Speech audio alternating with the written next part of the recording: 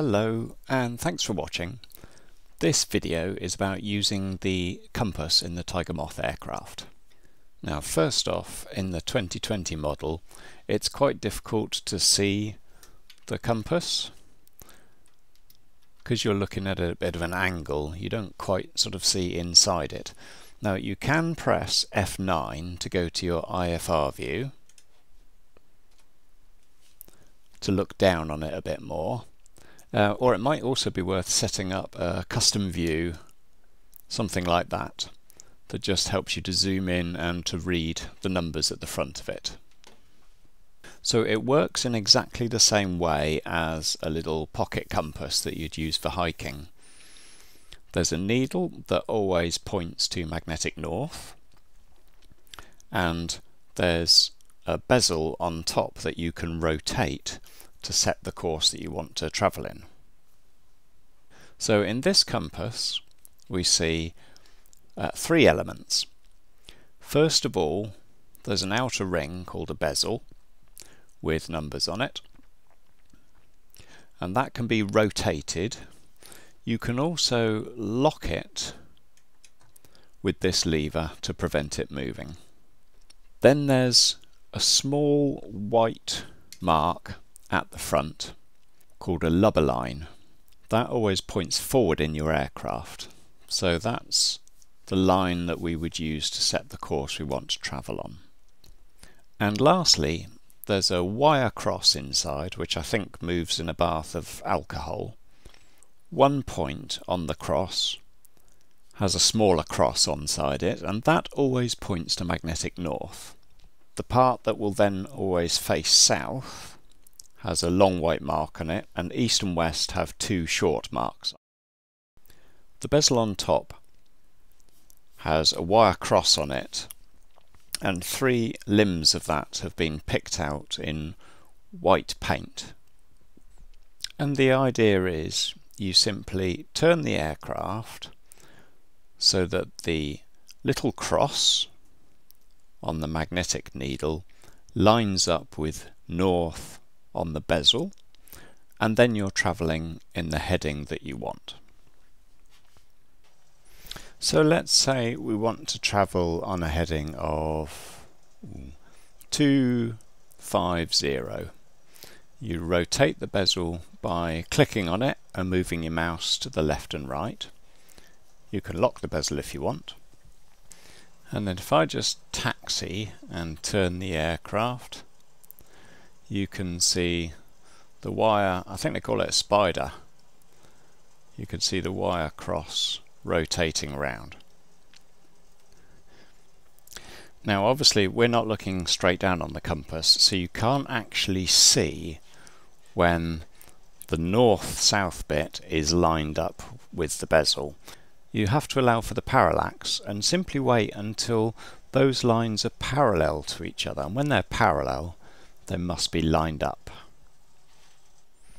Now one really good thing about this compass is because we've got four markings on the pointer, for circuit work it's really handy because you can just simply turn the aircraft until you see the next marker come round to the right heading, and I'll show you what I mean by that now.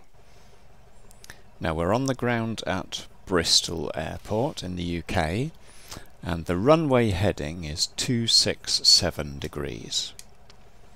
So I'm going to rotate the bezel until 267 lines up with the lubber line, and then I'm going to lock that.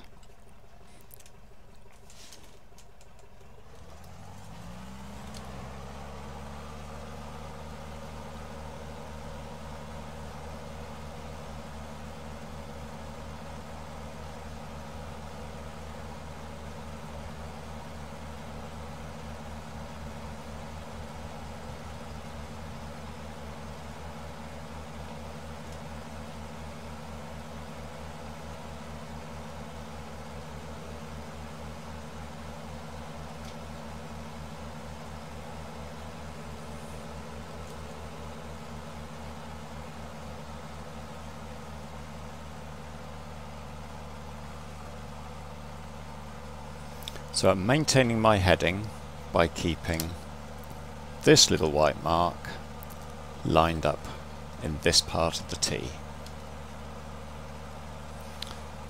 Okay, I'm ready to make a turn now.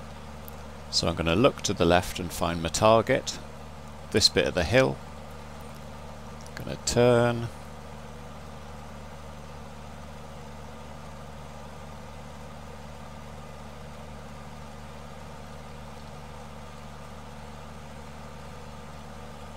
Until I see this bit of the hill coming round. Then I'm going to level wings and then check my compass. I haven't quite turned far enough, so this is the next white mark. There we go. That is now lined up in this part of the T.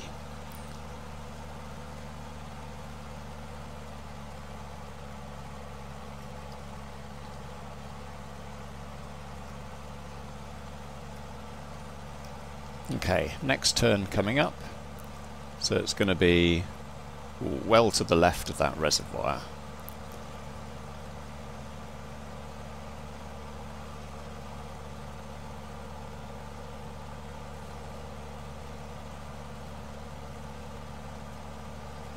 That's roughly right. Now I'm going to look at my compass. Yeah, it was slightly off, so a little bit more. There we go.